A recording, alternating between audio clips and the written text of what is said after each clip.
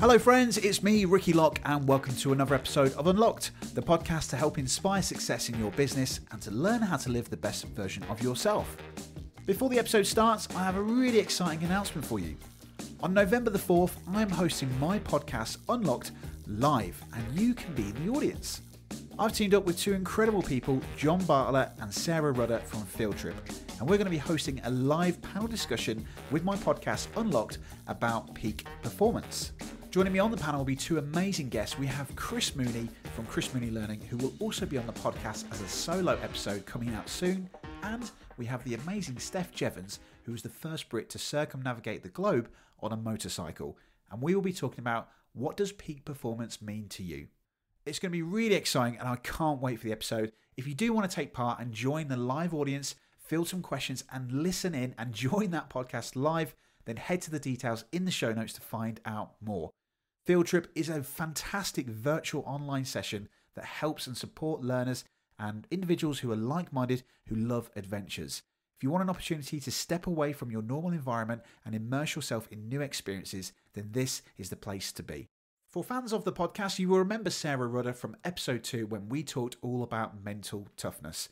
So you know that Field Trip is going to be a great event. Head to the show details to find out more. All right, so this week's episode, I want to talk about the idea that not everyone is going to like you. For many of you out there who run a business, you may be producing content such as videos, live streams, imagery, photography, whatever it might be. There may well be a point where you will receive a negative numpty who just doesn't like what you do. And so they want to comment and they want to tell you.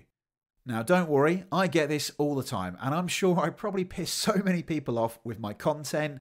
If you ever watch me on lives or anything on videos, I gesticulate quite a lot, I'm animated, and I probably piss people off even with this podcast, right? But that doesn't matter, and I'm going to explain to you why. Now, to explain this really clearly, I'm going to share a wonderful story with you. A couple of years ago, I was asked to run a training session for junior members of management, and the content was all about change management. This management team was going through a really heavy change in their structure and in their business, and I was tasked to then help them lead through that change, to lead all of their colleagues and all those feelings of uncertainty and change, and to help them take some development away to then bring it back into their business. The session was 6 hours, so it was 10 till 4, so it was a really heavy content day. And I was there and I wrote the content, I was passionate about it. Me and the team had put a lot of effort into making this content really, really great. And we were really passionate about this having an impact into these members of management's careers. And at the start, I did notice as people started to come in that there was two individuals that were quite disruptive and they looked like they didn't really want to be there. But I welcomed them, I greeted them, and I started the session. Anyway, as I started to go through the session, 10 minutes in, I'm putting up the content about all the things that they're going to learn today, all of that personal development, all of the tips and the tricks that they're going to learn to then bring back into their own business and then to start help their colleagues lead through change. After about 10 minutes, someone puts their hand up and they say this to me: Ricky, if I'd have known that today's session was all about personal development, I wouldn't have come. Now, at this point, there's two ways that you could respond to this. I know what some of you might be thinking, right? So let's explain this. Now, at this point, there are two responses that you can have. The first response was my chimp was kicking off. So that limbic part of my brain, the emotive part of the brain, really wanted to tell them to F off, right? I was immersed into this. I wrote the content. I was really passionate about it. And I believed that this could work. And I was so passionate about it. I loved delivering this content. So at that point, my chimp's thinking, they've offended you, Ricky. They've just told you they don't want to be here. They don't like it. It's crap. You need to tell them to F off right now, right? No, I didn't. I wish I could have said that. But at this point, I took the second response, which was the rational part. Now, clearly there was some misunderstanding, whether it was contracting about explaining what the session was about, something down the line. But all I did was reply in a rational kind of way with sarcasm. And I said, oh, okay. Well, that's fine. No problem. Look, if you don't want to be here, the door is there. Please feel free to go. Now, at that point, they were challenged. Everyone went quiet in the room and they didn't go. They just stayed, right? And I thought, okay, well, that's probably it. They'll be normal, right? Anyway, we carried on and you could clearly see that they didn't want to be there. They were praying about on their phones and they were disrupting the session. And you could clearly see that it was affecting the other learners in the room as well. It turns out that they were actually family, so they were brother and sister, I think. And at this point, I thought, right, I'm going to call this out. It's not fair to the other learners, right? So about an hour later, they were disruptive again, and I just thought, right, I'm going to call this out. So I said to them, oh, are you enjoying the session? And they went, yeah, it's really good. We're really liking it. It's really, really fun. And I could tell from that sarcasm. Now, let's just explain here. These are not people like who are 12 or 13. These are people that are in their late 20s, right? So this is really embarrassing, especially for the rest of their team in that room. So I replied in a sarcasm way again, not emotional, but just in a rational, calm way. And I said, oh, okay, no worries. I thought it looked like you were enjoying yourself. But look, hey, if you don't want to be here, then I don't want you here either. The door is there. Please feel free to leave. Guess what? They didn't, because then I also said to them, oh, by the way, yeah, you can also explain to your manager why you've come back to the store nice and early. They obviously didn't move. They carried on, right? Now, here's the thing. At the end of the session, everyone else, all of the other learners came up to me and said, oh, thank you, Ricky, for dealing with that. They were really embarrassing. They're very disruptive, but I still had a wonderful day. Thank you so much. Now, at the end of the day, I thought, right, I've got to tell someone about this. I'm pissed off. I need to vent about this. So what do? I ring some of my colleagues on the way home. Now, these colleagues are the TDIY team that I've mentioned in previous episode. I love these people. We all wrote the content. We're all passionate about it. And I seek those people to stroke my ego to make me feel good again. And I remember having a great conversation with a great pal of mine, Paul Dams. Paul, if you're listening, I love you, buddy. And I told Paul about these bloody idiots, and I won't say what I wanted to say to Paul about these disruptive people. They're horrible people. This is what they did. And he went, oh my God, no way, Ricky. Well, look, Ricky, don't let it get you down. You're a wonderful person. You're a great human being. Don't worry about it. You're a great trainer. Forget it. Don't let them bring you down. And I thought, oh, brilliant. Yeah, thanks, Paul. And it was great. And all of the team did that. They all made me feel great and, back onto my top of the service feeling wonderful again, right? Anyway, I then ring my fiance, who, to give a little bit of context here, me and Danielle, we're complete opposites. I'm extroverted. She's introverted, but it's perfect. It works really, really well. And she is what I would call as the kite in the string. I'll explain this to you. I told her about this session, about these horrible people. Danielle, they disrupted the session. I hated it.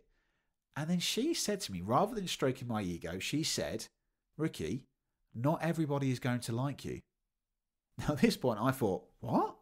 And then when I actually had time to, once I finished the phone call and reflect, I thought, she's absolutely right. So our relationship is like the kite and the string. I'm the kite that floats up in the air, this big blue sky thinking, creative person, and she's the string that brings me back down to earth. She keeps me grounded. She tells me when things aren't great, and she gives me that honest feedback where some people, like your friends and family, will tell you that feedback that you really want to hear. She tells me the feedback I don't want to hear, but it helps me progress. Now, she's not a horrible person, so don't take that away from this, but she really does help me develop, and she keeps me grounded, and it works so well together. But she's absolutely right. We aren't going to please everyone in our business. Not everyone is going to like our content. But there will be some time where you will get a comment or someone will say something about your business and it might annoy you and it might piss you off. To give you a bit of a context here, think about this. If you were to go grab a packet of crisps now from the shop, I would personally buy a pack of Frazzles, or it could be salt and vinegar discos. Now, some of the listeners out there might go, that's disgusting. Frazzles, and if you was to challenge me on it, we'd probably have an argument about it because I love Frazzles, right? Now, this is exactly what's going on here. It's just a preference. I like crisps. If you were to say, Ricky, would you like some prawn cocktail? I'd be like, no, can't stand them. Absolutely hate the smell of it. It stinks. I could smell it from a mile off. And we could probably engage in that conversation, but it's exactly the same thing.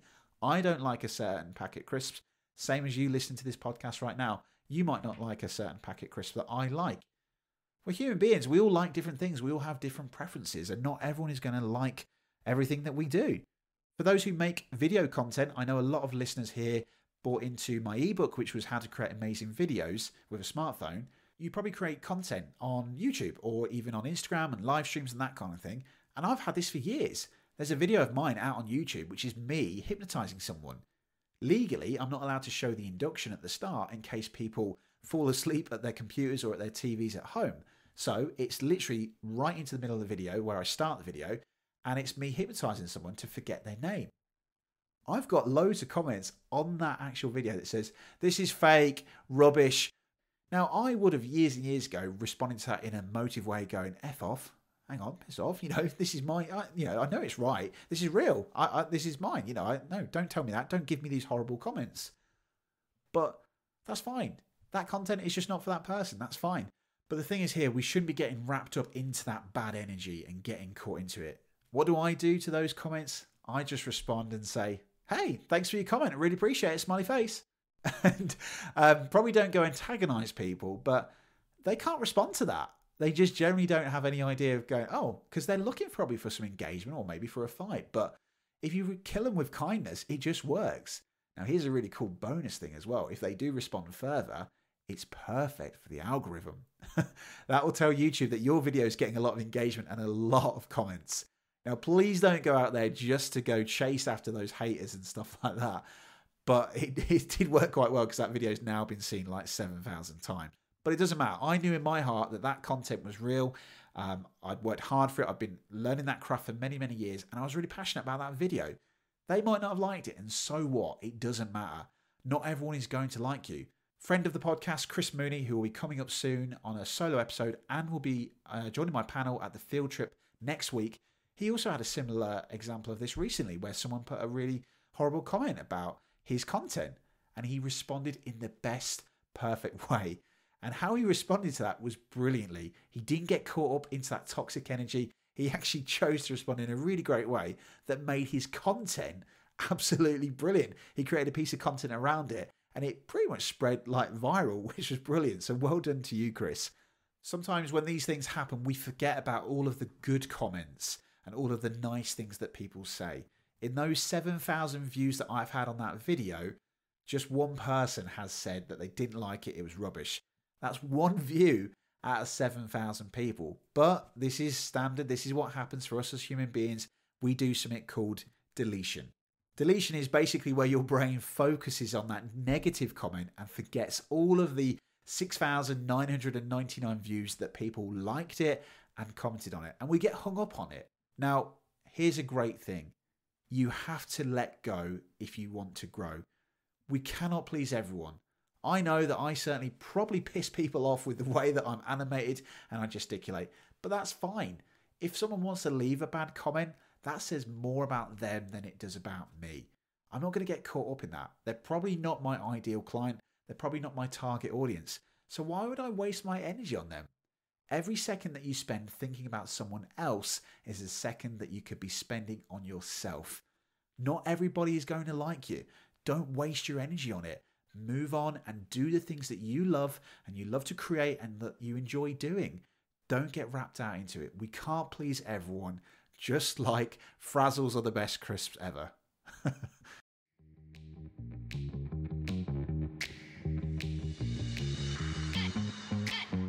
So there we go. In this short episode, this is what I want to share with you for people producing content in your business right now, or even pivoting your business for moving online. You're probably going to find at some point that people won't like what you're doing. They'll probably get fed up of hearing about you. But it doesn't matter, because at the end of the day, as long as you're doing what you love doing and you enjoy it and you are creating some sort of value to people and they like it and they tell you, then that's great. We're not going to please everyone, so don't waste your time on those people that don't like your content.